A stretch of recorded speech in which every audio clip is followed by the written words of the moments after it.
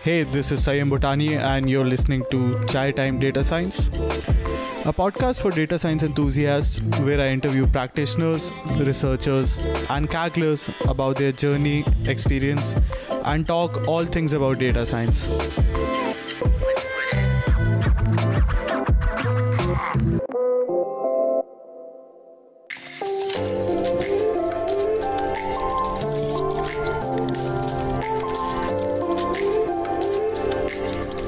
Hello and welcome to another episode of the Chai Time Data Science Show. In this episode, I interview Kaggle Grand Master and data scientist at H2O.ai, Rohan Rao. I feel there's a lot to cover here, so I might miss a few things about Rohan, but I'll have his Wikipedia page, LinkedIn and Twitter linked in the description in case you want to connect with him or follow him. Rohan is a Kaggle Grand Master in the competition tier and a data scientist, as I mentioned, at H2O.ai. He has represented India not just in data science, but also in Sudoku and puzzles. He's a 7-time and current National Sudoku champion and the first Indian to be ranked in top 10 at the World Championship in 2012, where he secured the 8th position. Currently, his world rank is 17th. And he's secured 2 podium finishes at Asian Sudoku Championship. And he's a 5-time national puzzle champion with his current rank being 44th. 4-time and current times natural Sudoku champion. In this interview, we talk all about his journey into data science, into data and numbers. Rohan is a numbers guy. We talk all about his journey into the world of competitive sports, both on and off Kaggle. We also discuss one of my favorite themes that I got to witness from him at the Kaggle days. Talk that he had given, again linked in the description, called On and Off Kaggle. We talk about his on Kaggle versus off Kaggle journey. In his off Kaggle journey, we discuss his data science journey, and on Kaggle, we discuss how his approach to Kaggle has changed over the years, how it's evolved, and his current thoughts on the platform and tips and advices, of course, to newbies like myself.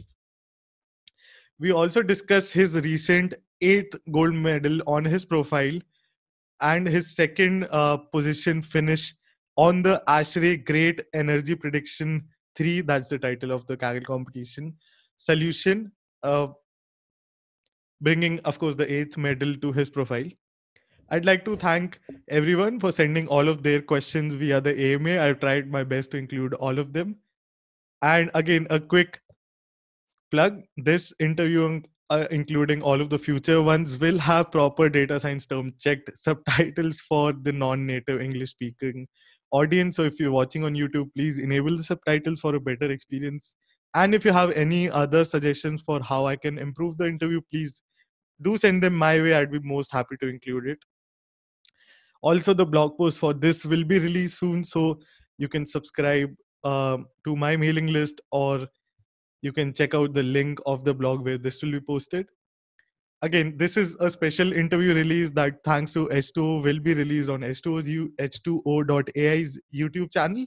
In case you want to check out all of the other interview series that has been going on, you can find the link to the playlist in the description of this podcast and video. Without further ado, here's my interview with Kaggle Grand Master and data scientist and Sudoku champion Rohan Rao. Please enjoy the show.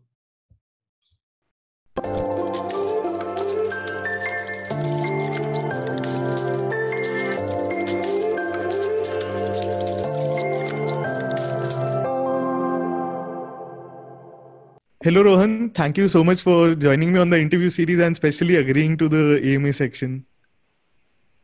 Sure, Sam. Thanks a lot for inviting me to your channel, and I'm more than glad to be giving this interview with you. It's a privilege to have another person whose name, when you Google a Wikipedia page, returns. So it's a privilege to have you on the show. Talking about your background, you have a master's in stats and you've been working in machine learning space right since your postgrad studies. Could you tell us how did you get excited about data science or machine learning, and confirm or deny if the stats background was your secret weapon to becoming a grandmaster? So I think the story starts a little before my masters. So I think after my 12th grade, most of my batchmates, friends, they were all doing either, they were getting into engineering, or they were getting into, medical, or going or trying to become a doctor. And so when I sort of, reflected back as to what I really like or what I really enjoy doing, it was math. Right? So I really like math. I like numbers since a very young age. You're a numbers guy. I'm a numbers. Yes, it's on my profile as well.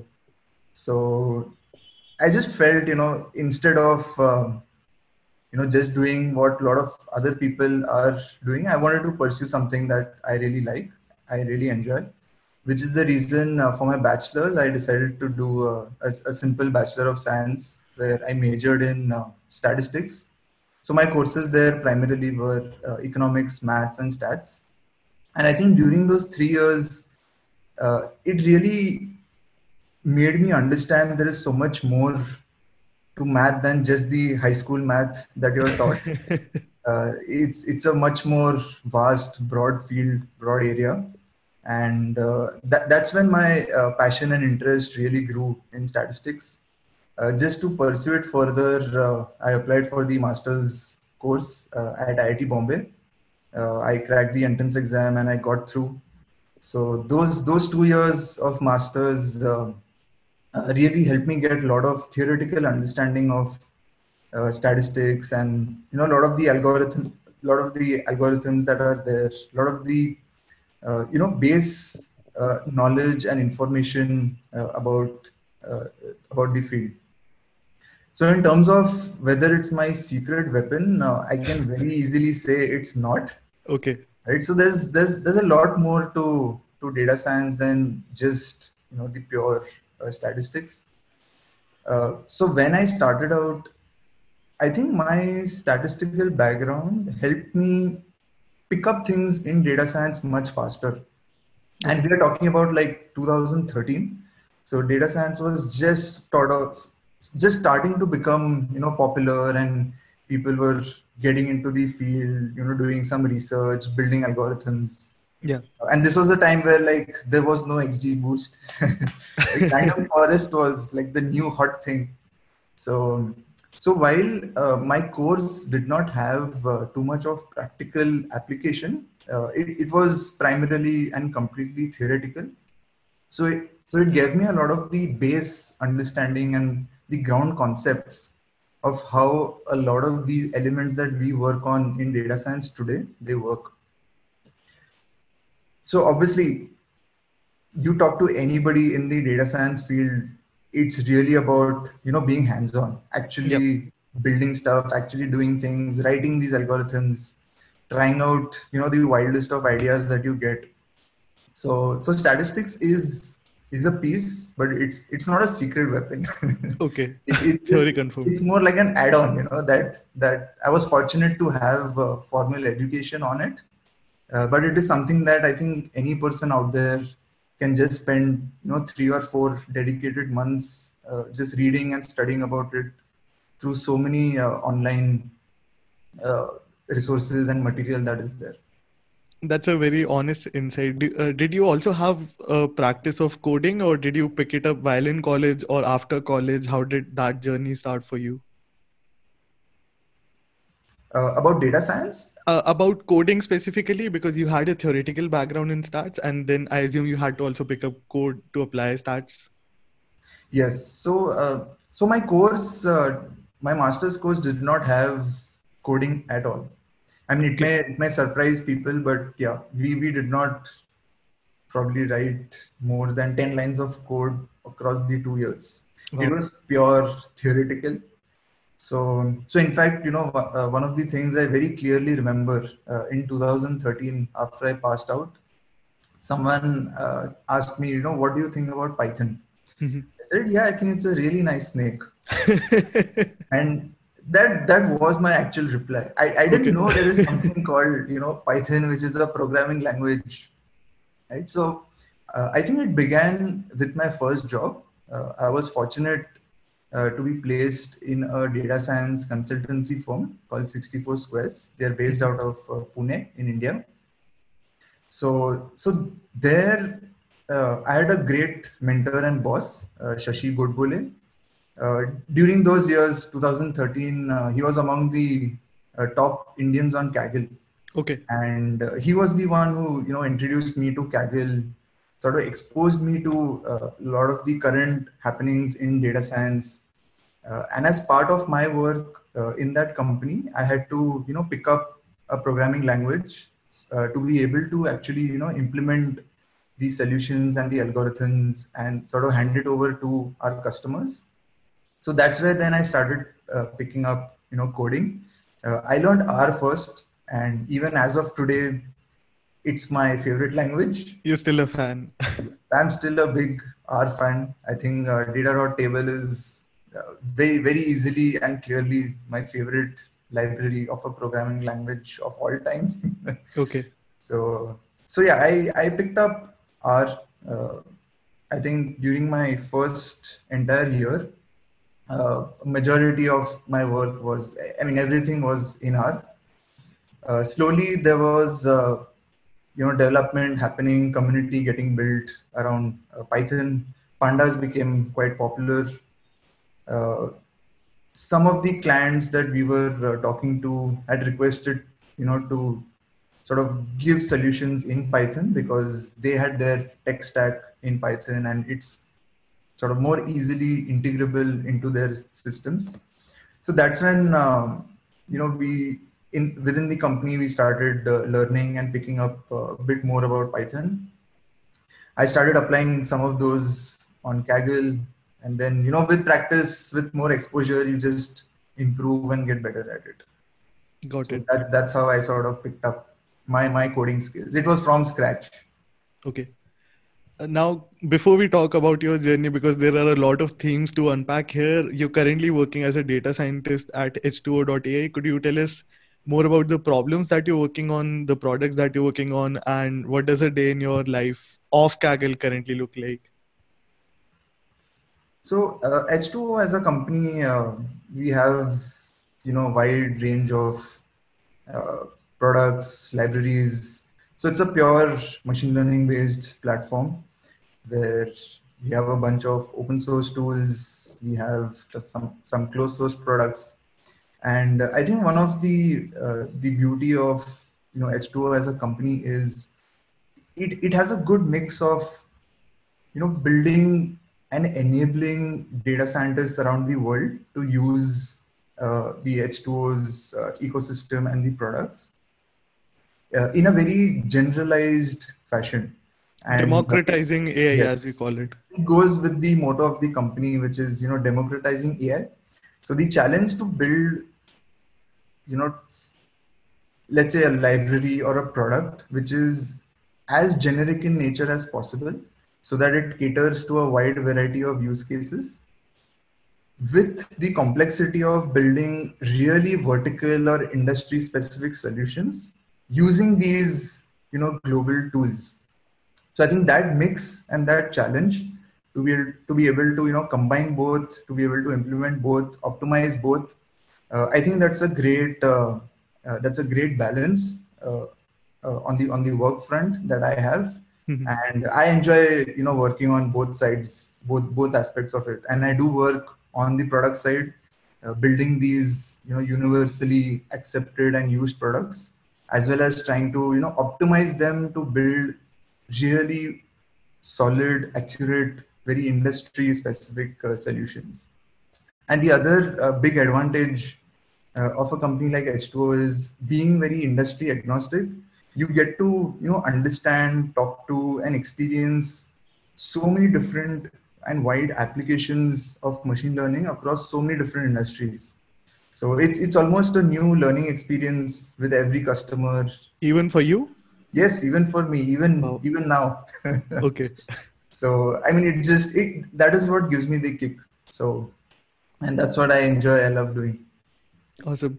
Now, coming to your journey, I'll talk about your non data science journey first, because during my research for this interview, I found three themes about your career that really stood out to me: sports and competitiveness. They are like pretty visible on your Twitter, your love for sports, love for numbers, obviously, and logic.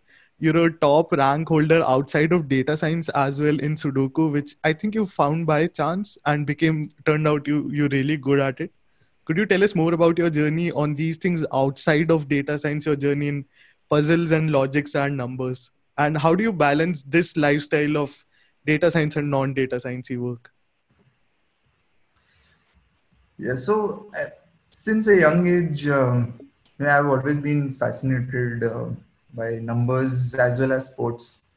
I've I've I've played a lot of different sports. I enjoy the physical aspect of it, and in fact, in today's world, I'm glad that I had so much of exposure and opportunity to play so many different sports and pursue some of them. So one of the key aspects, and you mentioned that point very well, which is competitiveness, and I think it comes from my school days, where I was a chess player. So I've played chess at the national levels. I have my international rating as well, Wow. and I think that I really understood to how to optimize yourself in a competitive environment, right? How do you push yourself? How do you make the most? How do you work hard to be really good at something and actually show it and display it?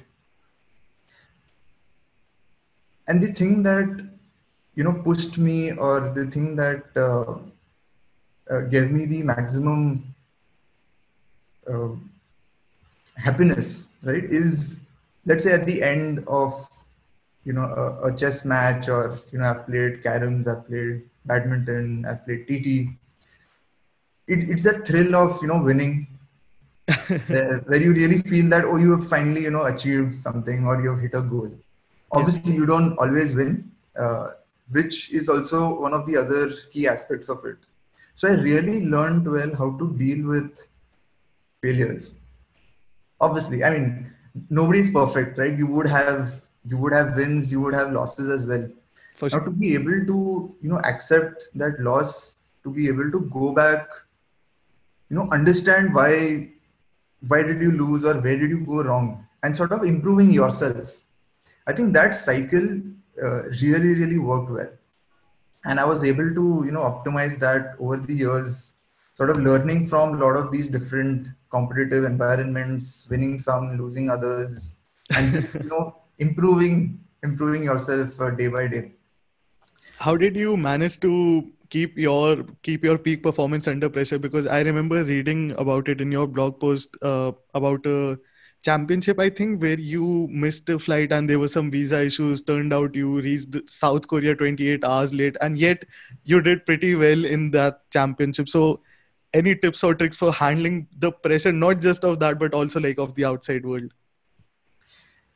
Yeah, it's not easy. I mean, this is something that has come over many years of experience, right? So I think if uh, the pressure, and just the expectation, the wishes of doing well, uh, it is a little difficult and hard during the initial stages of anything, whether it's a sport, whether it's Kaggle, whether it's work, it's anything. uh, it's just experience, and with time, as and when you learn that, oh, it's not the end of the world, right? There will always be another time, there will always be another chance. Like, nobody's perfect. And I think the most important point is, whenever you face these incidences or scenarios, it's more about learning from them and ensuring that if ever that happens again, or even if something similar happens again, you know how really well to deal with it. So even if I look back at, let's say, my Sudoku career, which it's spanned more than a decade now. I started I think my first Sudoku competition was August 2005. Wow. Um, yeah, In I that would remember be there in your was, school days? yes. I was in my 10th standard, my 10th grade, Okay. and there was a small city level Sudoku competition in Mumbai where I used to live. I did not know how to solve a Sudoku then, and but I just liked numbers. I liked math. I used to do a lot of crosswords and puzzles in general, but I had never solved a Sudoku then.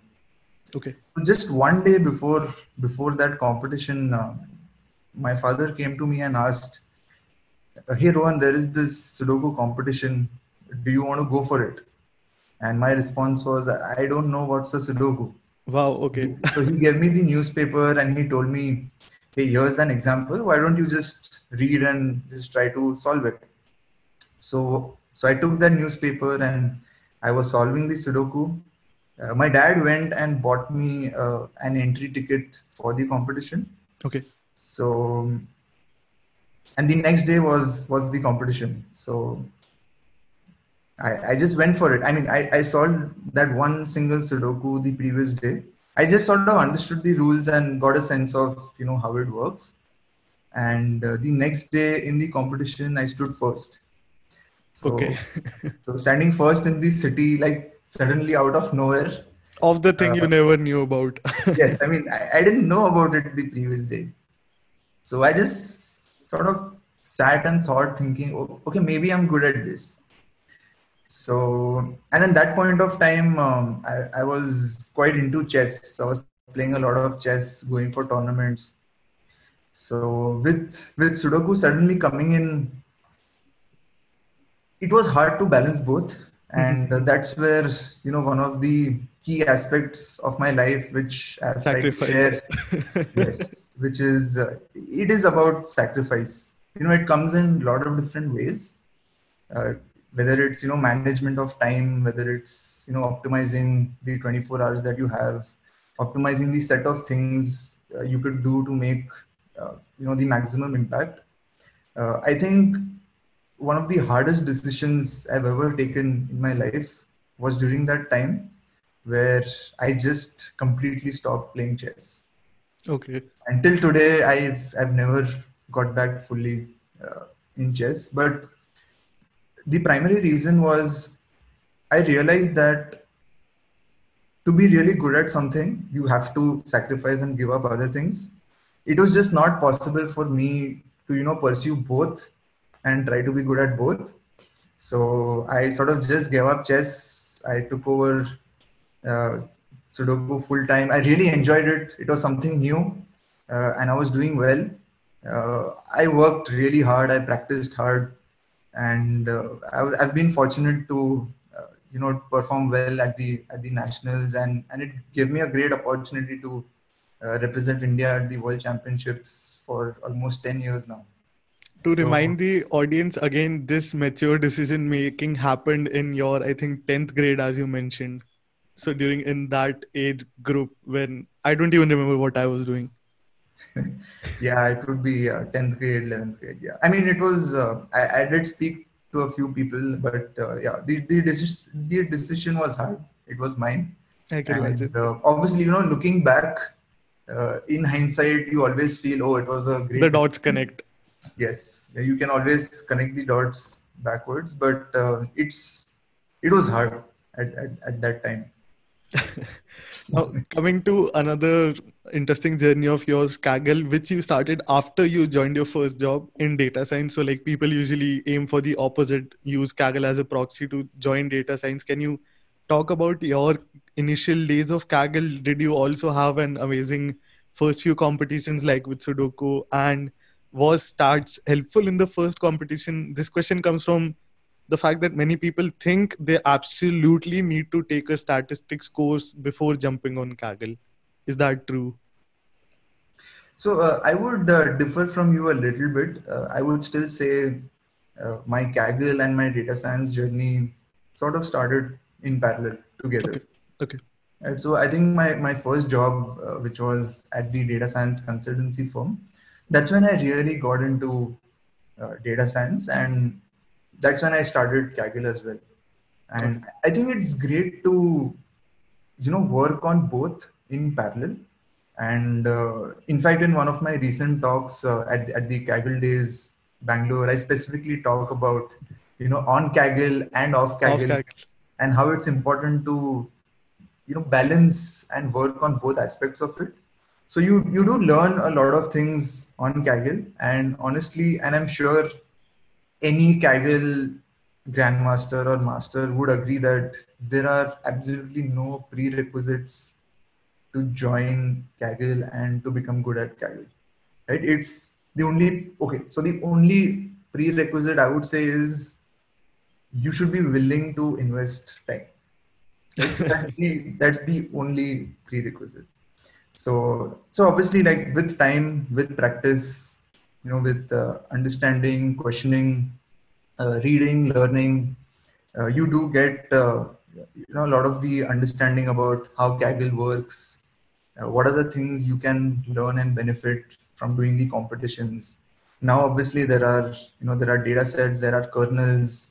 You can do visualizations. You can Yes. just write kernels, or you can just share Copy, things on the forums. copy and start also. Yes, yes. There is absolutely no dearth of information and content out there.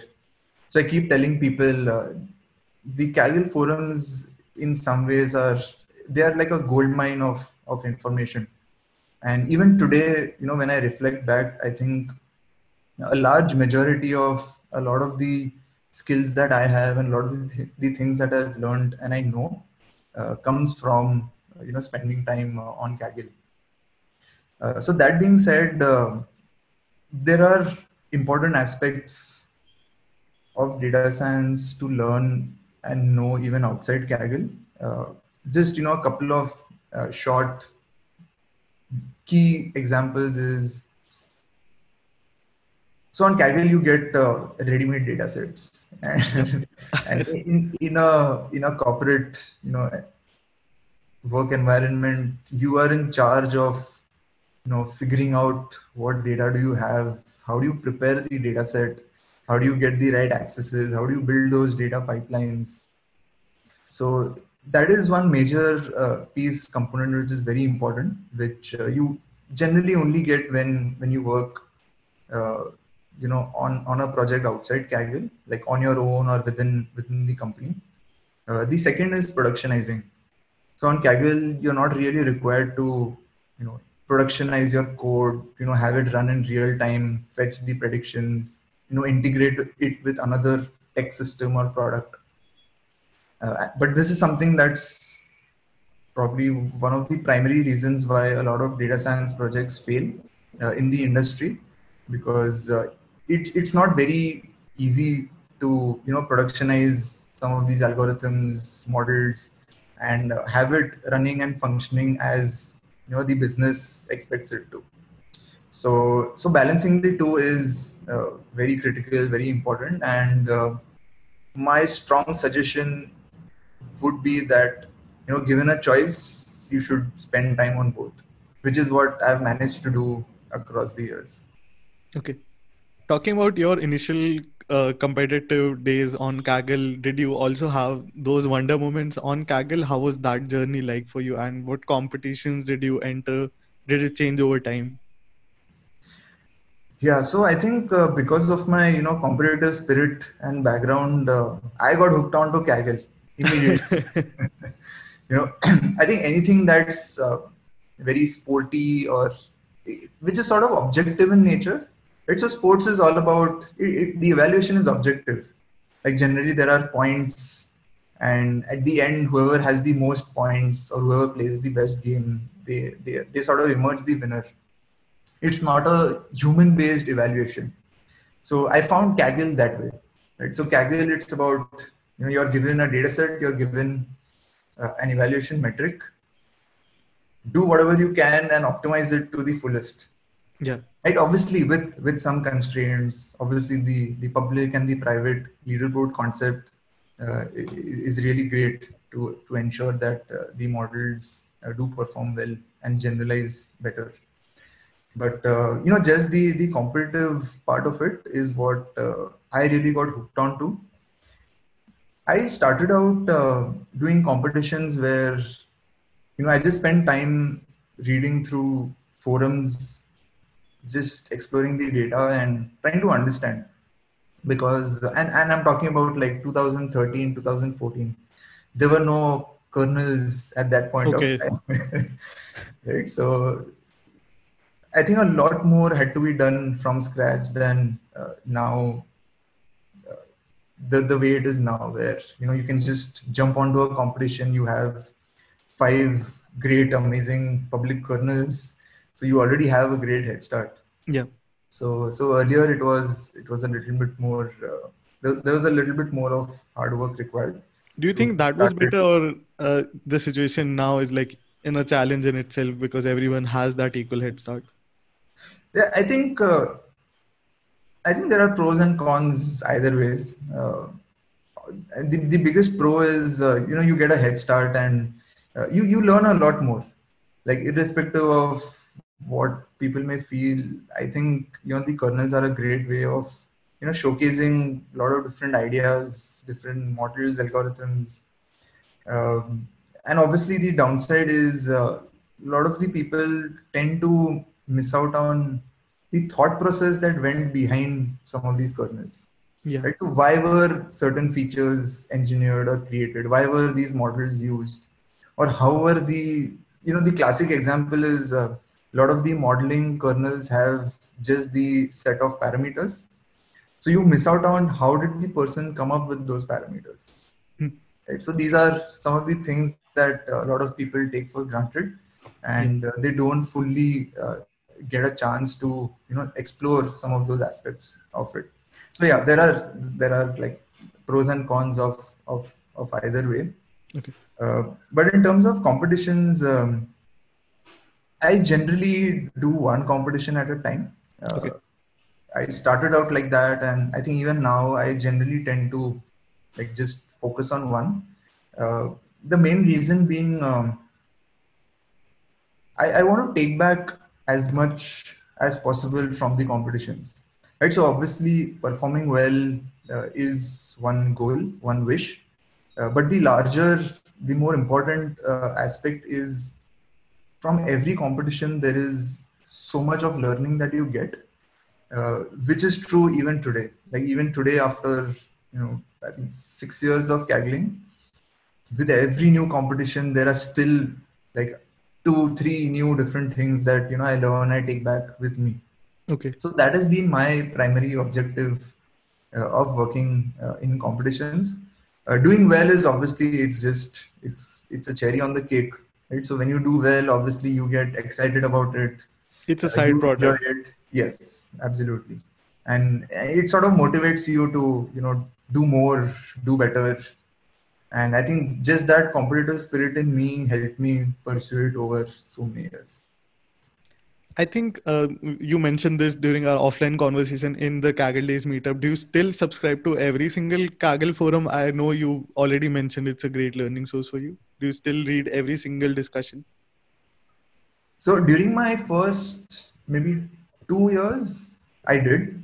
Okay. I used to subscribe to every forum, Every single message on every Kaggle. single, yeah.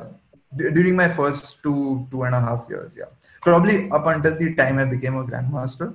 Okay. I mean, that's no reason for stopping, but I think I just got really busy with work. Mhm. So I think 2017, yeah, 2017 was, I think, the year I was least active on Kaggle. And since then, I think it brought about a slight change. I started doing lesser competitions and spending lesser time on Kaggle. Some of my work projects was also very interesting, which is the reason, the balance level, it had a slight shift. Yeah. My off Kaggle sort of became slightly more interesting, important. So yeah, it switched a bit in the middle. But now, primary, I think I mainly tend to focus and read just one or two of the most interesting competitions or ones that I'm most excited about. Okay. But the primary reason is more because of management of time. There are a lot of other things that I want to do and pursue. And Kaggle, one of my goals was like to become a competitions grandmaster. Okay. After achieving that goal, the marginal benefit of spending more time decreased for me personally.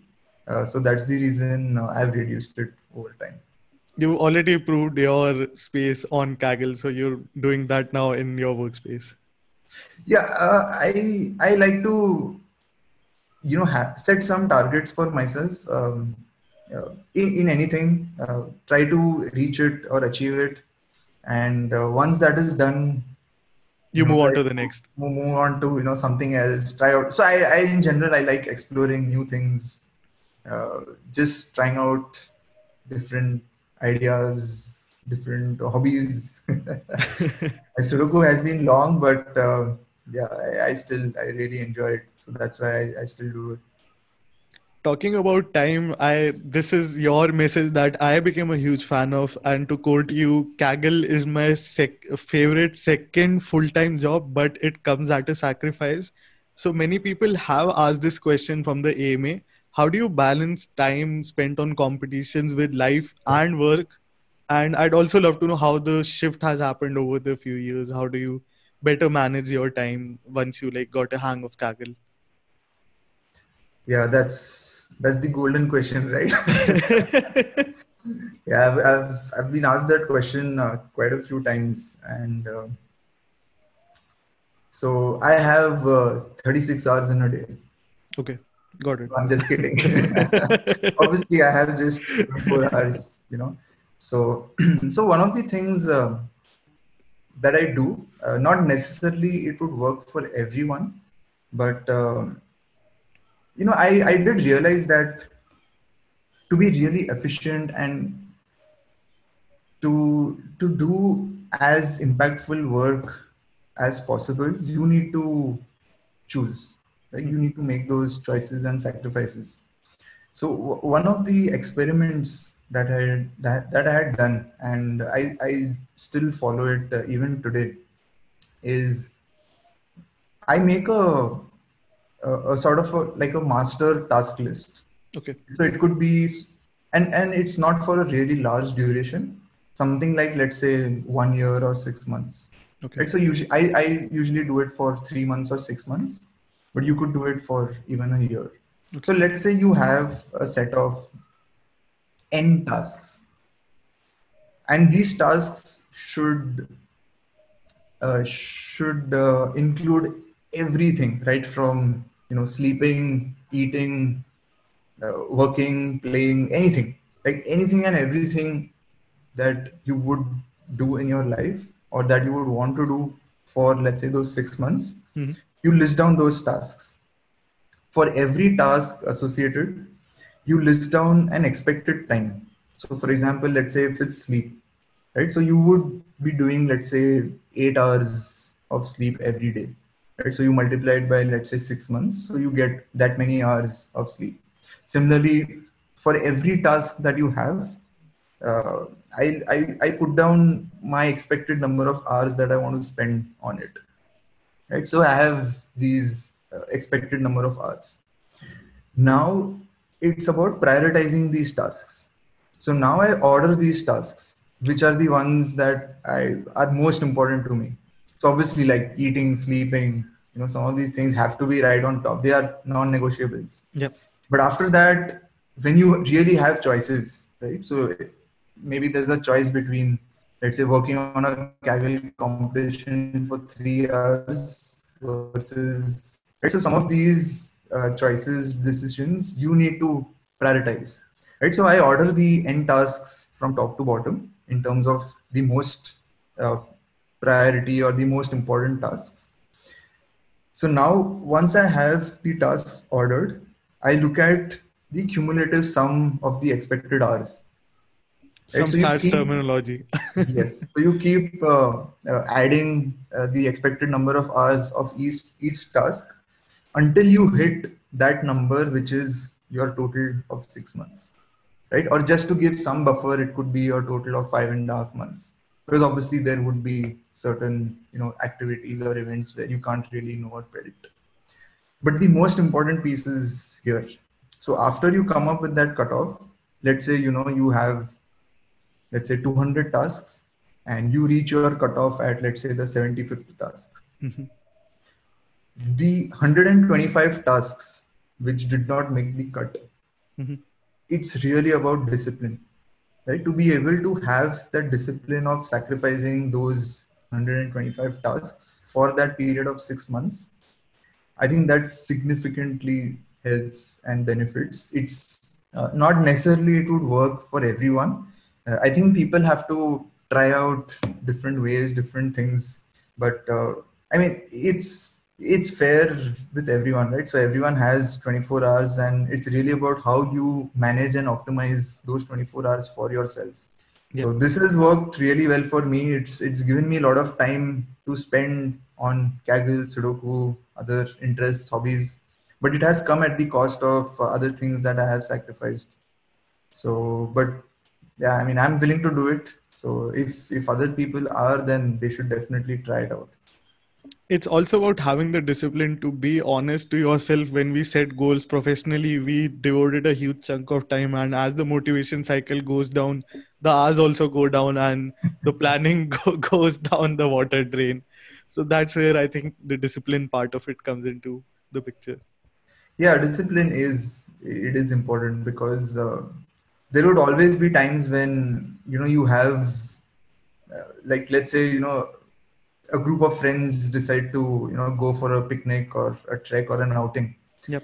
But if you haven't allotted that time in your priority list, you have to be able to say no at that point in time, which is difficult. Yeah, it does take some time, some effort to even make those decisions.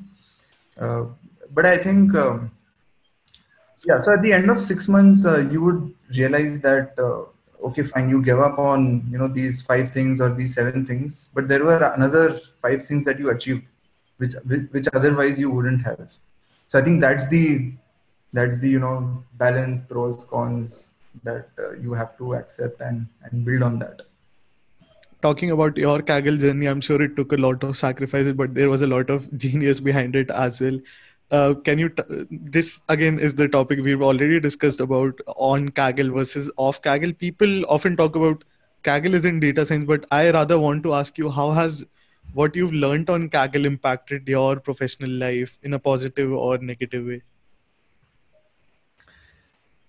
um, Definitely. I mean, there are no two ways about it. Okay. So I think the number one thing that most Kagglers are really good at is, I think, for any problem statement across any industry, they would be able to very quickly build a solution, and build like a 90th percentile solution, or maybe 95th percentile solution in within like 24 hours, right? And just that ability to understand, given like a particular business objective, how do you structure that machine learning problem. And most of the Kagglers have a lot of automated and ready-made scripts, and just dump that data set or model, dump the flow into your scripts, get an output, and then work around, like optimizing it, tuning it. There are a lot of these nitty-gritties that I think Kagglers are really excellent at. So like things like, let's say, overfitting or leakage, or doing target encoding kind of features very, very efficiently and properly. Now, these are some things that I think outside of Kaggle, it's very hard to really explore or understand or even get some of these ideas. So I think a lot of the best feature ideas that I've got have been like through Kaggle features, right? Through Kaggle competitions, which I have gone and implemented in like actual real world life problems and projects. So a lot of these technical aspects, I think I have really learned well on Kaggle, which I've been able to, implement and Okay. actually even productionize it. So Coming to teaming up aspect of Kaggle, most of the beginners seek teaming up on Kaggle for obvious reasons. However, for you, I think this is one of the few like highest numbers I've seen. You've done 60% of the competitions by yourself and medaled, of course, in a large few numbers of them. Why did you decide to be the lone wolf in all of these competitions? Yeah, I clearly remember, at least during my initial days, I used to only do solo competitions. Uh, I think it comes from my background. Uh, Even Sudoku is an individual sport, chess is an individual sport. I'm used to being an individual fighter, Okay. to put it that way, right? So I remember even when we used to play cricket, I used to barely take singles and doubles. Right? When we used Okay. to play badminton, I used to never play doubles. So I just somehow like never liked that dependency on another person for no fault of theirs. But just I think my nature was such that I liked I like to build things and I like to do Take well ownership. myself. Right? Yes, take ownership. I like to see something from start to end with as less help as possible. Right? So it would not be not take any help. Obviously, when you are stuck, when you are facing issues, you definitely go to people, ask for help. And in turn, I think whenever anyone came to me asking for help, I tried to sort of help them and showcase a solution as best as I could. Uh, but over time, I realized Kaggle is different. Like data science is different. So practicing and learning data science, I found was significantly better and faster in teams. Right. So I think I finally took the leap of faith and I joined, a couple of teams for some competitions, and I realized just, that just like I mean, especially on Kaggle, it's not just ensembling models. Yep. It's ensembling ideas, it's ensembling people, right? So just having two different people build like the same model is still way more powerful, way more interesting than let's say one person building two different models. And there's a lot more diversity. Like the way I do things is very different from the way someone else would do like the same thing. And that's where I learn, okay, maybe there's a better way of doing something. You get access to not just their brains, also their code, also their thought process, and also their models, which directly helps the leader. But that's not the most highlighted portion. Yes, absolutely. You get access to a lot of these. It just adds a different dimension to your thought process and to the work that you're doing. So that's when I started realizing that yes, there is a lot of advantage and benefit of working in teams. Um, Unfortunately, I realized this after getting 4 solo golds. But yeah, I think since then, yeah, I think many of the other competitions have started teaming up, and I think in recent times, a lot of the competitions have been in teams. you And also I think also going forward, I will be doing more of team competitions. you also quoted teaming up is the most underrated aspect of Kaggle during Kaggle Days event. Oh yes, I clearly remember that. So it was more like a moment of realization even for me, Okay. because even I used to refrain from teaming. So for me, the thought process was, hey, how do I optimize a competition to get most points, let's say, right? And Okay. with every additional team member in your team, the number of points that you get reduces, right, for the same rank. For the audience, these Earlier, points push you up the competition's ranking, uh, which I think you were aiming for. yes, yes. So my objective was like a little different, but Okay. then I realized that I was missing the aspect of the probability of getting a higher rank, right? So that also increases when you team up, Yep. right? And I think now with the new Kaggle scoring system, I think that came about 2 years or 3 years back. for every additional member, the decrease in points is lesser. Mhm. So there is more incentive to team up, and you just learn better. You have a higher chance of finishing well. And I think ultimately and on average, it's just a win-win. Like you just win. I mean, you perform better, you learn more. Even I think sharing itself is another big form of learning. So when you share with people, others comment, they share their ideas, views. So you learn things about your work and yourself as well. Yeah. Whereas if you do something individually, there's like nobody evaluating your work. Like there is no cross checking that's happening. There's no verification. So you miss out on some of these aspects of it. Okay. Now, coming to your recent feat, congratulations on the eighth gold medal on your profile. Before we talk all about your second position finish on, it's called ASHRAE Great Energy Prediction Competition. Can you help us set the stage about what was the challenge here and what made you sign up for it? What made you accept the challenge? Yeah, so the ASHRAE competition. So I think ASHRAE stands for the American Society of Heat, Refrigeration, Air Conditioning Engineers. Okay. So it's sort of like an association of these folks, and it's a global association. I think across more than 150 or 140 countries. Mhm. And I think their primary objective is just to enhance, improve um, energy, improve like just the way some of these resources are being manufacturing have been manufactured, consumed, and just sort of enabling to have a better environment, Mhm. right? So it's primarily in the energy sector. Okay.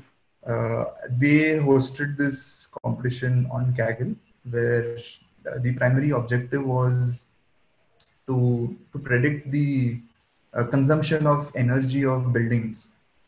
So I think the data had about it had 16 sites. So every site was thanks to the leakage, we know that every site was like an educational institute or a university, and each site had like a set of buildings. So they could be classrooms or halls or maybe a convocation center or residential blocks, right? So there were a lot of these buildings in each university, and there were four types of uh, energy consumption meters. So I think the biggest one was electricity, and the other three were there was hot water, there was steam, and there was chilled water. Okay. So these were so essentially the task was to predict the consumption of these 4 meters across these different buildings across sites. So Okay. these sites were spread out globally. So they were across different countries and different types of buildings. So the primary data was the historic meter readings of these buildings, along with some metadata information about the sites and the buildings, like the weather data about the sites, like what was the air temperature, the humidity, the cloud coverage, the dew, Mhm. and specifically on the buildings, it was there was data on the year of construction of the Mhm. building, what was the square feet area of the building, what was the type of building. Yeah, so broadly this was the data set. So it was a energy forecasting sort of competition. Okay. For me, the objective was uh, I I haven't been very active on Kaggle last 1 2 years, so I thought it was an interesting data set. It was also a large data set, uh, which was one of the reasons I decided to give this a shot. Okay. And uh, yeah, I mean that's the reason I sort of joined. Okay. could you tell us your first go-to steps as a proxy of, like, generally speaking also about Kaggle competition, but first go-to steps when you got started on this competition? How did you approach the problem? Yeah, so I think for any Kaggle competition, the first thing that I do is I spend one complete week on almost any Kaggle competition by myself, Okay. just to get a complete understanding of the data, like an end-to-end understanding of the problem statement, the data set, the kind of features, what's the evaluation metric. For me, the goal is, at the end of that 1 week, I should be able to answer any question anyone asks about that data set. Right. So having that mindset, I sort of dig deep into the data and get like a very deep understanding of what the sort of data is.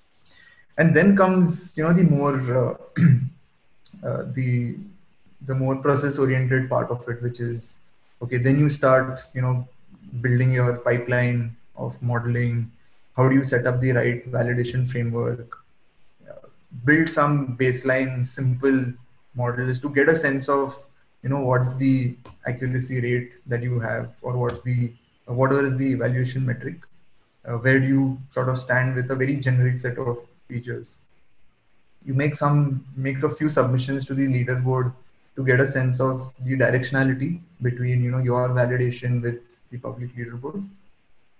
And then finally it's really going deep into optimizing, like tuning hyperparameters, ensembling, teaming up, figuring out external data sources, trying a bunch of other crazy feature ideas, doing some small hacks.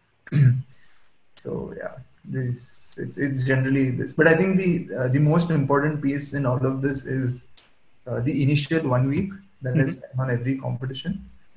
Just getting a deep sense of the data to be able to answer any question that is put forth to me. For beginners like me, it might take longer than a week. So if you're feeling intimidated by that, I can confirm it takes much longer for me to be able to have that comprehensiveness of any data set. Yeah, I mean it's 1 week now, right? So after 6 years, I'm saying it's 1 week.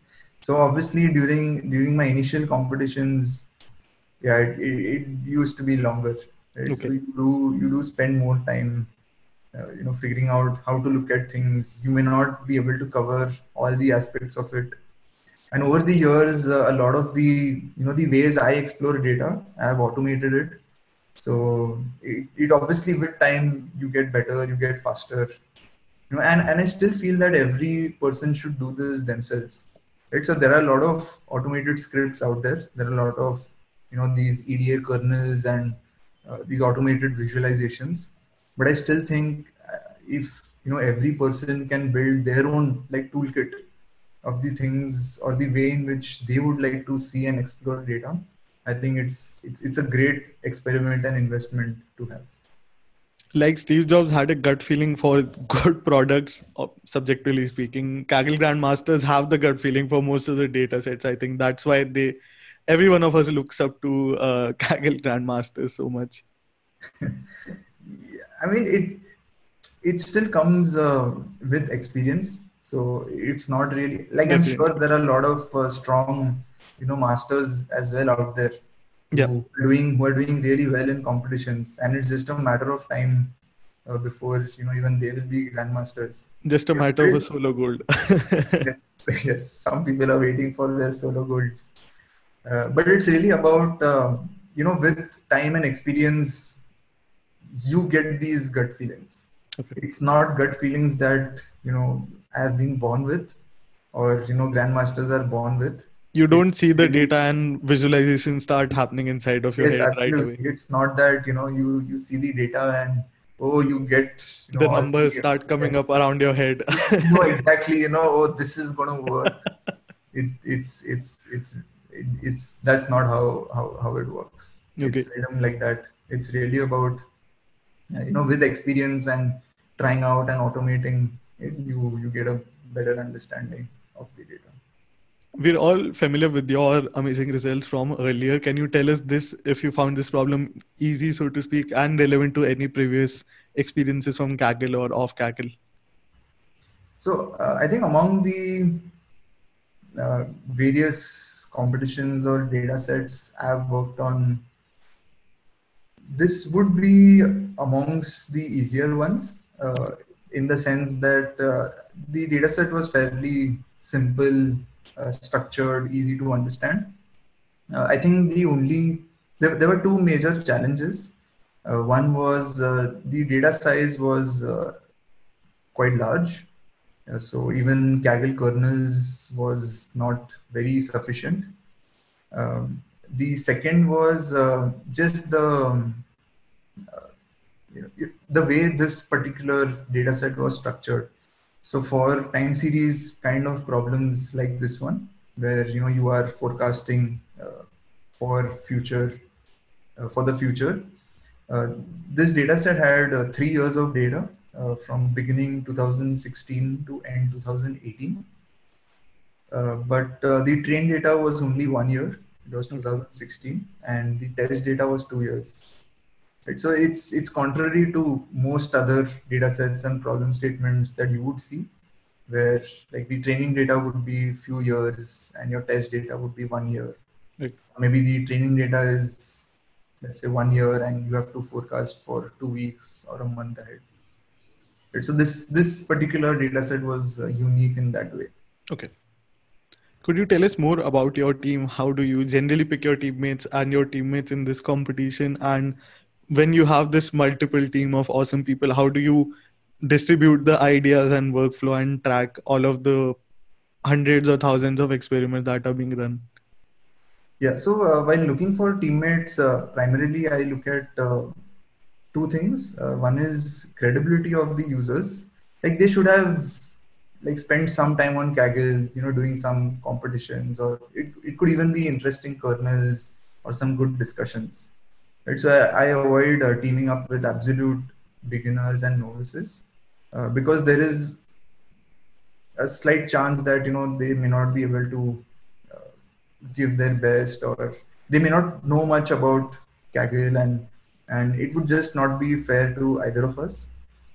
The second thing which I do is I try to team up with people or teams that sort of have a reasonably decent score, and it's a little just it's just to optimize. It's a personal optimization that I do to Okay. sort of have a higher chance of finishing well, and I'm sure like a lot of people do that. So it's a combination of these two. So for this particular competition, I think when I posted the half and half kernel, which became quite popular, and in fact, the original author of that kernel is another Kaggler who goes by the username KXX. Okay. So he shared that kernel in R, and I thought it was like a very great, simple, unique idea, which was beating a lot of the complex feature engineering based kernels out there. So I just ported the code in Python and shared it. So I think that kernel became popular, and Oleg is a German who was working on this competition at that point of time, and he was doing well. I think he was in the top 10 at that time, and he asked me if I would be willing to team up, and I joined his team, and then we started doing well. We worked together for close to a month, and then towards the end we needed a little more push to perform well. So we added two more team members. One is Anton, another German, and Light, who is a Chinese. So I think all four of us we spent quite some time on the data set, on the problem statement. We picked up different aspects of it. So while Oleg, Anton, they were primarily focusing on the boosting based models. So that's when I decided to focus a little bit on the neural network, and I helped set up the ensembling flow. when light came in, he added his light GBM and he tried to optimize a cat boost. Right, so we sort of just picked up different components, different types of models, and specific to this competition, I think early on we realized that feature engineering is not going to help too much. So we just decided to ensemble and diversify as many different models as possible. Okay. And when we realized that data cleaning was the key, I think close to 60% of our time on the entire competition went towards just cleaning the data. Okay. So I want to scream this one thing for the audience. I know it's a huge misconception, but the previous, I think you mentioned this at the analytics with your conference, but all of your 7 gold medal solutions were trained on a simple laptop, not a huge AWS server. I really want to scream this for the audience. Can you share your hardware setup for this competition? Did you again do it on your laptop or did you do it on a beefy server? Yeah, so I don't know how it happened, but yeah, ironically or coincidentally, all my previous 7 gold medals, all those solutions I've built on my not just laptop, it's my 4 GB MacBook Air. So yeah, it's a very lightweight, simple machine, just 4 GB RAM. So, and I think most of those competitions, either they have some clever feature engineering, or they do some clever data processing and simple, ensembling. Like nothing too complicated, nothing fancy. So I think that's where that's the reason why they worked on the laptops, and they did perform well. Specifically for this competition, the dataset was large, uh, but uh, based on our solution, and I've shared a very detailed write-up on the Kaggle forum. I think our It base will be was, linked in the description. yes. So the base was building models for every site. So since we had 16 sites, the entire data set could be broken down into 16 sets of training data and test data. So that was a bit more manageable. So we could use the Kaggle kernels for the site specific models. But to build a model on the entire data set, which we did use as part of the ensemble models, even the Kaggle kernels with 16 GB RAM were not enough. So I'm not sure the exact specifications my teammates used, but I think when I ran the codes on my machine, it was a 64 GB RAM machine. So it was just a VM on GCP. Okay. So I use GCP and AWS interchangeably for competitions. Okay. I have a slight preference towards GCP, but I Okay. think they have their pros and cons. Okay. So yeah.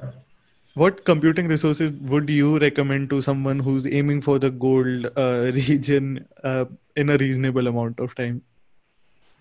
So why not try a 4 GB MacBook Air? Do you think it's still possible in 2020? Yeah, I mean, why not? Like, why not? It's a little bit more difficult now. I would concede and I would admit that. But I think I used to take it up as a challenge for myself, saying that I have this 4 GB MacBook Air. What's the best I can do using this laptop? Right. So I think during those days, um, I used to just have this as a challenge for myself. Okay. Even some of the other competitions, on Analytics Vidya and other websites, I used to just challenge myself. Or let's just stick to my laptop. Let's see what's the best I can do. And I think what that enabled me to do is, which I've also mentioned in my Grandmaster panel discussion at H2O World. So my favorite thing is to build the single most powerful optimized model. Right? So to get one model which is like super optimized and very, very accurate, it gives me the kick. Very uncommon on Kaggle. Again, for the Yes, audience, I want to yes. shout it. Nowadays, yeah, I mean, you can just ensemble, blend a lot of different models, algorithms, really fast as well. So maybe the value add of that is reducing with time, but I still think because I used to do that, I think my ideas and the way I think about features, or think about squeezing the most from a data set, I think that significantly improved. Okay. But yeah, as of now, I think a lot of the more recent competitions, they have quite large data sets, and it is becoming important to have larger systems and resources. In some ways, Kaggle has solved that by providing 16 GB RAM kernels, which you can run 10 or even more simultaneously. Yeah. Right? So they are providing that, but yes, you do find often that even 16 GB is not enough. And my recommendation would be to sort of have your toolkit set up on the cloud. If you're gonna invest the time, also invest into a machine. Yes. I mean, it's part of the investment, and it's also a learning process, Yeah. right? You really understand and learn how a lot of the algorithms and the software aspects of it, they sort of marry the hardware components, with GPUs becoming so popular, and now maybe even TPUs coming up, and maybe other things in the future. So it's good to have that knowledge and understanding as well. Yeah. Now, as we all know, like 20 to 30 experiments are tried, maybe even more in a Kaggle competition. A lot don't work. How do you decide which to continue pursuing, which to end in context of this competition, or generally speaking? And how do you come up with intuition about why didn't any experiment work? Yeah, so I think this is a combination of two things. One is your validation.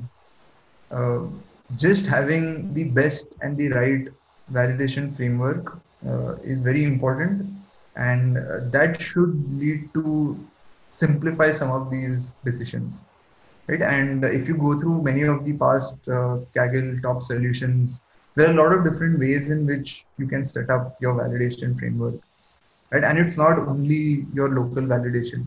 So you can do out of sample validation, you can even do cross validation, you can even check your public leaderboard, you can do a combination of all this, right? So a lot of people, you sort of have confidence of like a feature or a model or an idea if it shows sort of improvement in at least two or basically multiple places, right? So that's when you are more confident that, oh, a new idea or a new feature is working well. The second is a bit on intuition. Sometimes it's not always possible to locally validate everything. Sometimes there are certain aspects of which which is there in your test data, but you cannot bring into your training data set. So some of these tweaks have to be done outside and manually. Specific to ASHRAE, I think it was very difficult to set up a good validation framework, Okay. and the primary reason being the unique the unique structure of the data set, where you have 1 year of training data and 2 years of test data. So we just stuck to group k-fold validation, where we grouped on month. So we just ensured that different months were in different groups, and we stuck to that. Overall, it seemed aligned with the public leaderboard, and intuitively we felt that the public leaderboard should be at least close to resemble the private leaderboard. So we trusted the public LB more than the local validation. Okay. But the other major component was the leaked data. Hmm. Some of the sites, the target variable was publicly available. So some awesome Kagglers, scraped the data set, and uh, in the right sportsman spirit, shared it on the kernels. So I have credited them in my post as well. So that data we used for doing some of our validation, because that data is also present in the private test set. Kaggle did remove it from the final results, but it was Okay. good to validate some of the ideas, models, weights that we had. Okay. Yeah, Now, and in terms of managing all of this, some of the people who have worked with me would know that I have this famous Excel sheet that I maintain for a lot of the work, competition, even outside Kaggle, many of the projects that I work on. So I maintain this sheet where I record everything, okay, every idea that was tried, what were the scores. you're a numbers guy. Yes, I'm a numbers guy, and being a data scientist, uh, it should be a data-driven decision. While it is important, you have to weigh both of them. So I like to just sit back, look at the 20, the 30 experiments that were tried, sort of understand what were their movements, how did they perform, and then sort of use that to take the final call or the final decision. Okay. Now, coming to your final competition solution, if you could give a very high level overview of it. Of course, I'll have it linked in the description for those who want a complete understanding, but if you could explain it in a simpler fashion in this podcast. Yeah. So our solution, it was primarily built around Oleg's light GBM setup. So he set up a very nice script where for every site we built uh, a light GBM model. So we were able to optimize models for every site. So there were 16 sites, so we built 16 models. And even if you remove the leaked ones, we had one site for every model. Uh, then to ensemble, we built one model for every building type and meter combination. Okay. And we also built models using the entire training data together. The model types that we used were XGBoost, LightGBM, CatBoost.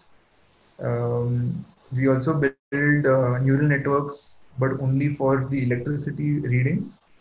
We Okay. found that neural networks were not performing well for the other meters, so we didn't ensemble it for the other meters.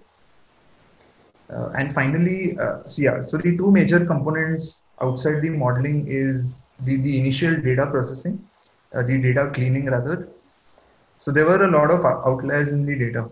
And very initially, we found that just removing these outliers gave a significant boost to the performance. And I think if I remember right, there were 1,449 buildings.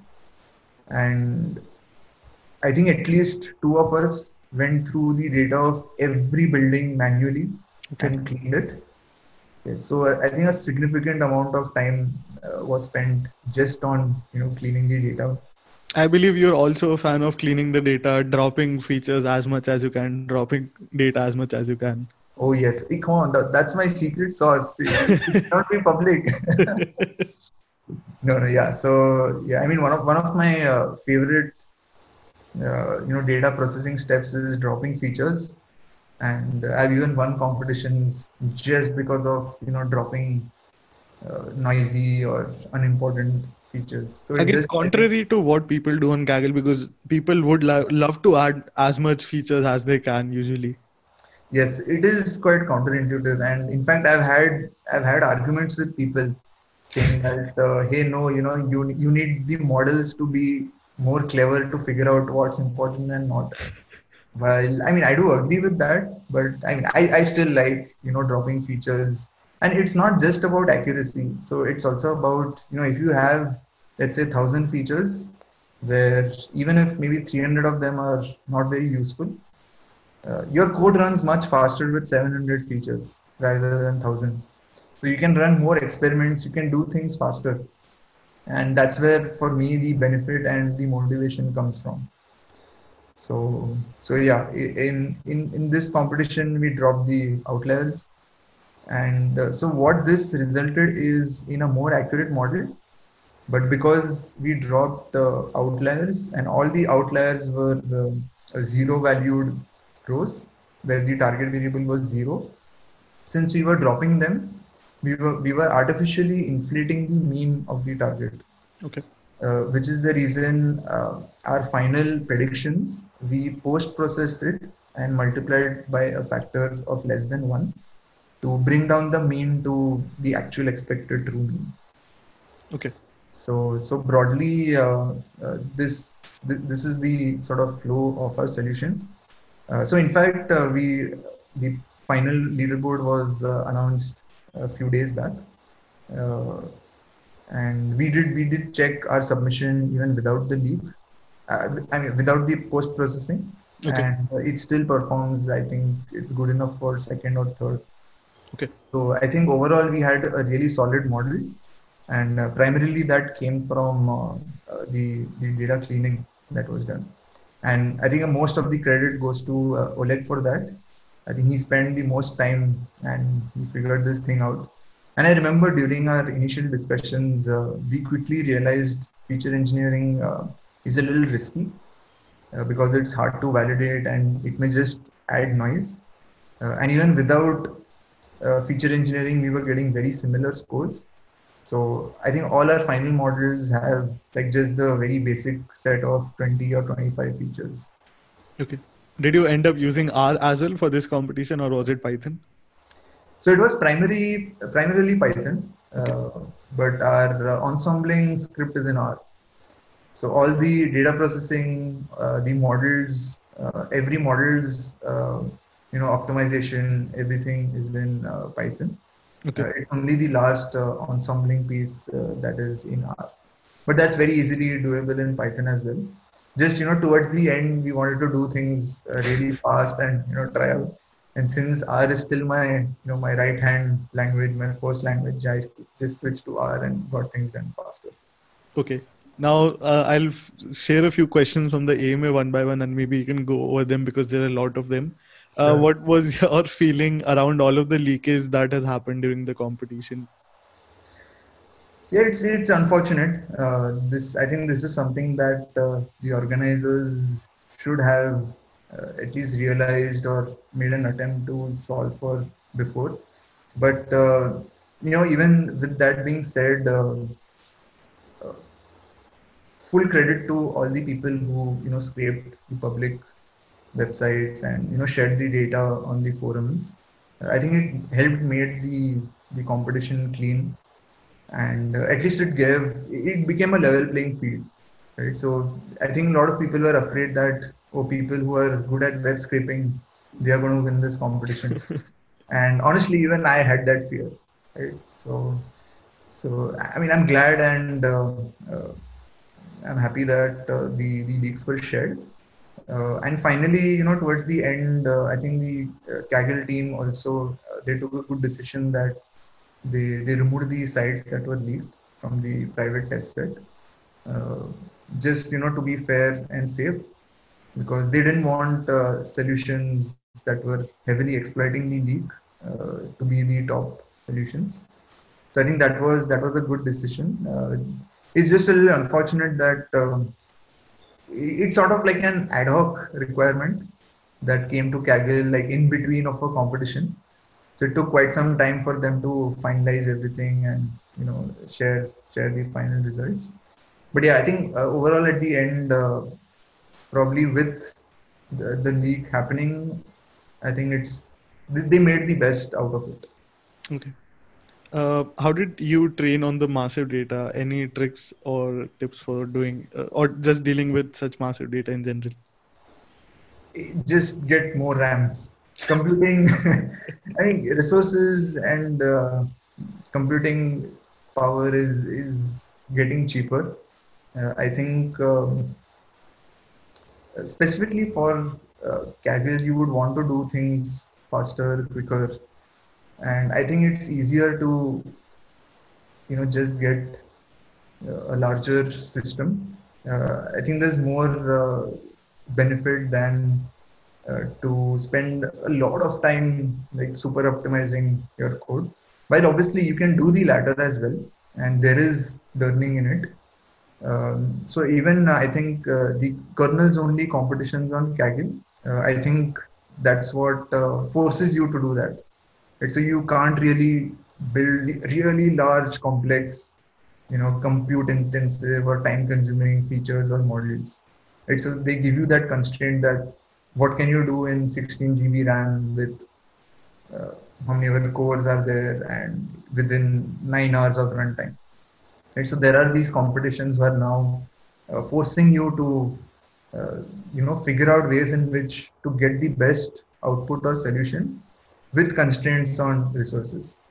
Got it. So considering you already have this constraint in some competitions, for the other ones, I think you should just go berserk and explore these high RAM machines and actually sort of see the value and the impact and the benefit that they make. Now, as you mentioned, you spent a lot of time cleaning the data. Did you automate? Was that automated? And do you have any tips? Again, the person is asking about how do you do it in increments? Maybe you run small experiments, or was it a full scale experiment for you, the whole data cleaning process? So let me break this into two. So I'll talk about data cleaning for ASHRAE and I'll Okay. talk about data cleaning in general. So specifically to ASHRAE, we did try a couple of simple rule-based data cleaning scripts, and I think a couple of them are also shared on the Kaggle kernels. So they do work. They do work reasonably well. It works for about 98% of the cases. It does identify the right outliers. But I mean, if you're working on a Kaggle competition, you would want 100%, right? So, and 1,449 buildings, it's not too much. It did take, I think, maybe 5 full days to go through every building, plot it, identify those outlier observations. Again, for seasoned Kagglers, not newbie Kagglers. Yeah. No, I mean this is fairly doable. This is fairly. Okay. There were not too many of them. Like I mean, so if you plot the observations of a building, it's very easy to like pinpoint and sort of identify that these are the outliers. Okay. So I think that was fairly doable. It just took time. But I think it enabled us instead of having 80%, 98% of outliers removed, we got to like the exact set of 100% of outliers that we actually would have wanted to remove. But Okay. yeah, I mean, I think if this was like a production system where you have to update it like every day or every month, every week, obviously this is not feasible. Then you would go for the automated scripts. Okay. Uh, Data cleaning in general, I would say, I think it's a little bit more of an iterative process. So I think with experience, there are a lot of basic and repetitive data cleaning ideas or data pre-processing ideas that are there, and the general approach is to try out each of them, validate it locally with the leaderboard, and then sort of take the combination or the set that works the best. okay. Now, a question about your solution. Did you try to build time series models with CNNs and LSTMs for ASHRAE? And if you did, why didn't you include those in the solutions? So we did. In fact, I've also publicly shared a kernel that uses Profit. So I did try LSTM as well as Profit, but I think both of them perform significantly worse than the boosting models. And also we also did try to ensemble them with a very small weight, but it barely gave any improvement. Okay. So we decided to sort of scrap that idea.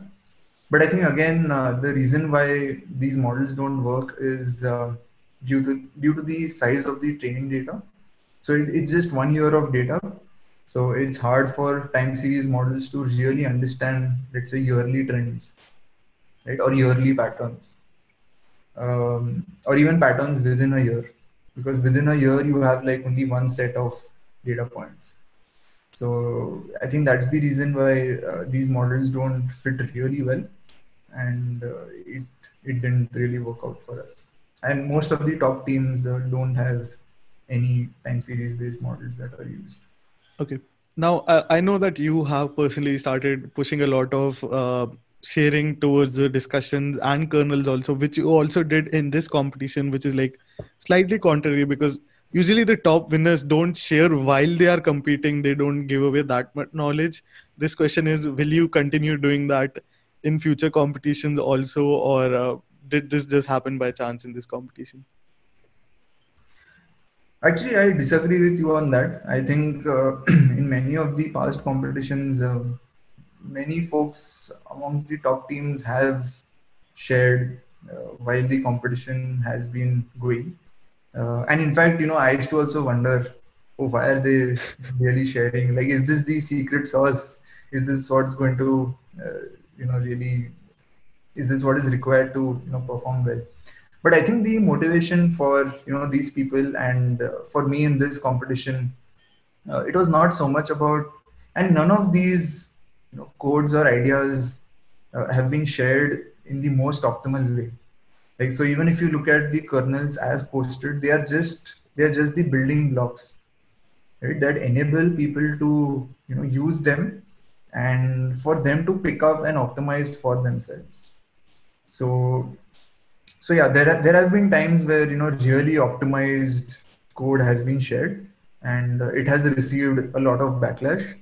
But personally, if you look at my kernels or even some of my discussions, I don't think I have really shared much about, my optimized set of models, or I don't think I even shared my CV or validation framework or scores.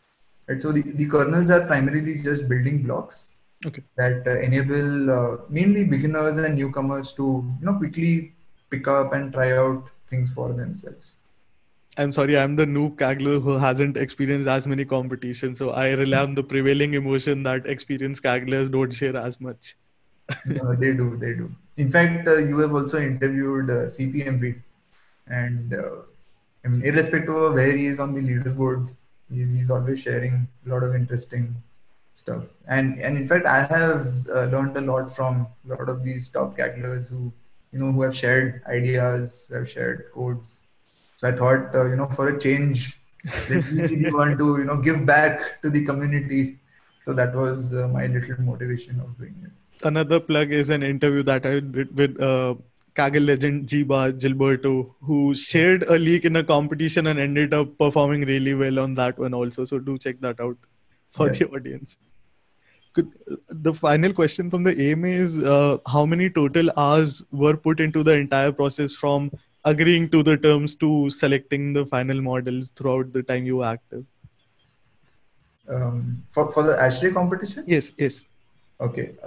For this one, so I started, I think, beginning November, Okay. and the competition ended mid-December.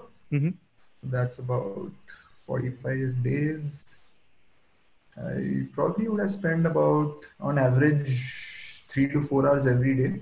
Okay. So that's about 200 hours, 200 man hours. And we had like 4 people in our team. So maybe the team effort totally was maybe 500. 1,000 hours? Yeah, maybe between 500 and 1,000 man hours. Yeah. Okay. Okay. It's of course some genius and a lot of efforts, or a lot of genius and a lot of efforts as well. Yeah, it's a combination. It's a combination of both. Now, stepping back from Kaggle, you have witnessed Kaggle over the few years since 2013. I was in high school back then, so I didn't get to experience it. But I assume the platform has changed a lot.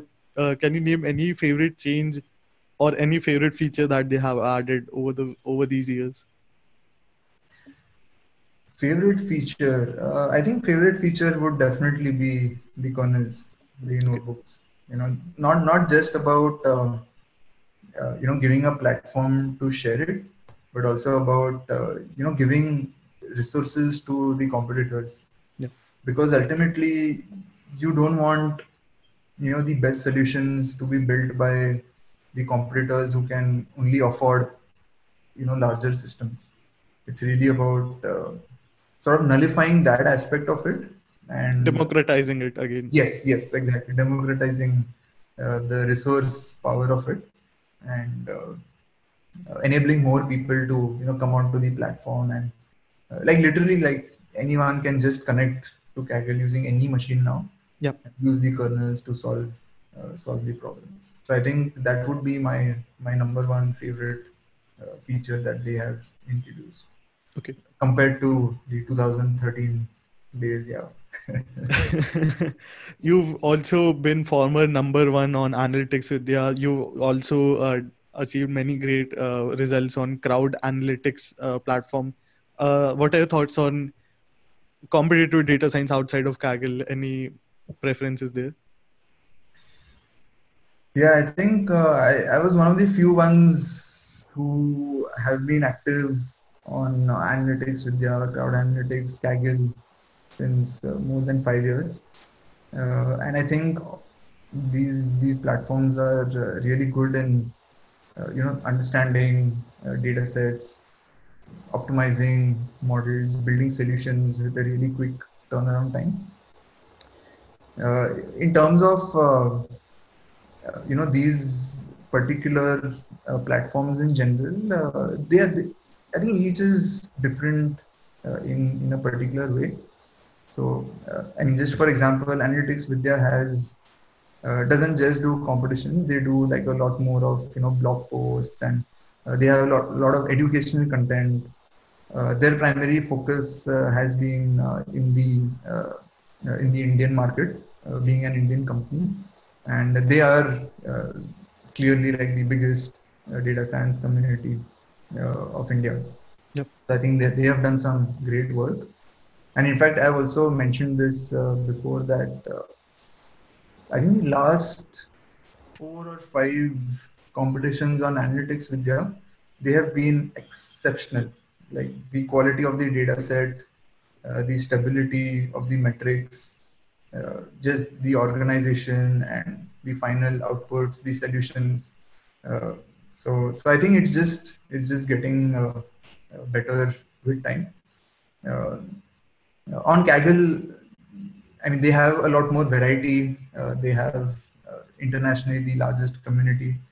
They have a wide mix of different problem statements, and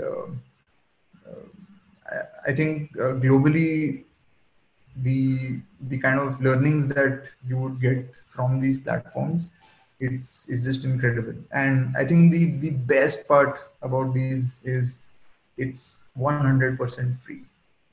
Yeah. So, I mean, I don't see any reason why someone not in data science would not be on these platforms. Very true. Now, this has been an amazing interview full of amazing advices, but I'd like to ask you for a final advice to beginners who are just starting their machine learning journey, and how can they motivate themselves to make the sacrifice, as you call it? Yeah, so It's a trick question. yeah, it's tricky to have one single answer, uh, but I think the answer for this really needs to come from the individuals themselves, right? So internally, so I mean, I've shared some of the things that has worked for me, right? So other people, other grandmasters, they would have their share of experiences, but there would be certain aspects which are like common or consistent across these. But primarily, it's really about not feeling afraid of going deep into these competitions or these data sets, trying out stuff.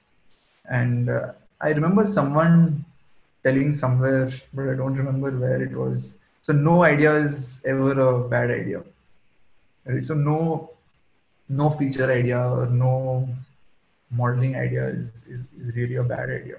Mhm. And as we've discussed and you mentioned that you have to try 100 things and maybe 5 would work. Yeah. So if you do not try 100 things, you will never find those 5 that work. And to try those 100 things, you have to put in that amount of time and effort. So it does come at the cost of investing this time and putting in that number of hours.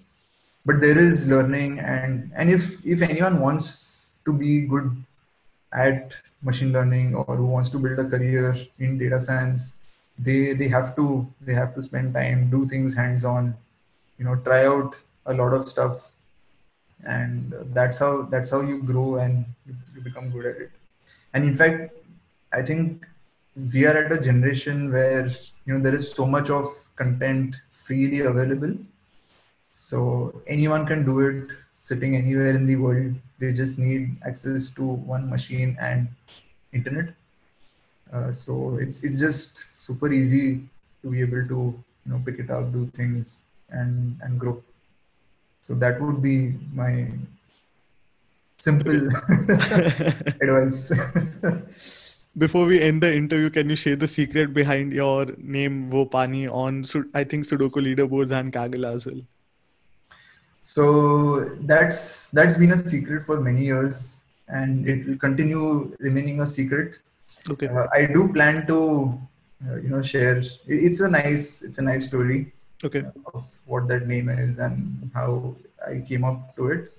But there is still a few more years to go before I can publicly share that. But hopefully, it is going to come sometime. Hopefully it might be revealed on the podcast, so subscribe if you haven't. Thank you so much, Rohan. Before we end the call, what would be the best platforms to follow you? I'll have your Twitter and LinkedIn linked in the description. Any other platforms that you want to mention? Yeah, so I would say Twitter is the best place to catch hold of me. Email would be another. Okay. So these two places generally I'm fairly active. Awesome. LinkedIn not so much. I just keep it to my personal professional network. Awesome. Thank you so much, Rohan, for joining me on this series and for all of your contributions and representing India, not just in data science, but also in sports at the national levels. And best wishes to you for your future Sudoku competitions and also data science bowl competition. Cool. Thanks so much, Sam, for inviting me to the Chai Time Data Science show. I mean, it was good. I've been following your show and I've been seeing a lot of the interviews. So it's great to be now, one of the episodes. Thank you so much. And I hope your viewers also like this interview. I'm very sure we all will enjoy it as much as I did. Cool.